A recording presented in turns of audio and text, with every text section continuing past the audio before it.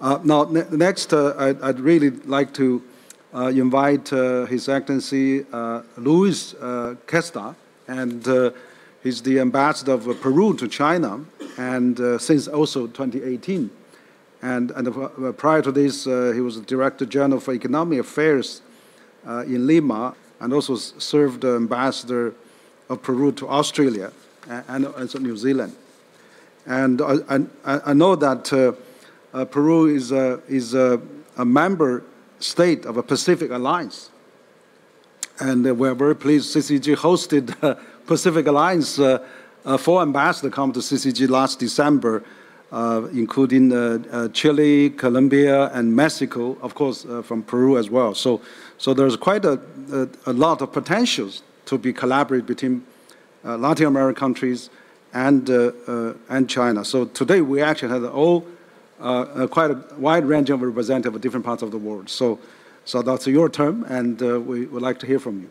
The China International Fair for Trade Services is among the most important trade fairs in China, providing a well-established framework to the advancement of trade, not only of goods, but also of services. We should acknowledge that the deceleration of global economic growth can only be overcome with open markets that allow goods, services, capitals, and mainly people to move seamlessly between countries. The concurrence of many issues, such as the disruption of international trade in general, disarray of services supply chains, decoupling that hinders technological and digital advances, travel restrictions within and from other countries, inflation, economic recession, and the effects of worldwide food scarcity and climate change are the most important setbacks for trade in services growth.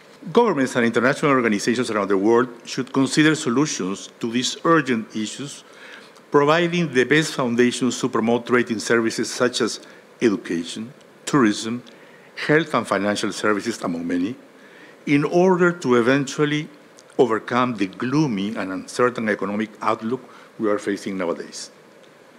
The best strategies to tackle these problems are promoting inclusive policies for services, reconstruction of resilient supply chains, and the easing of travel restrictions.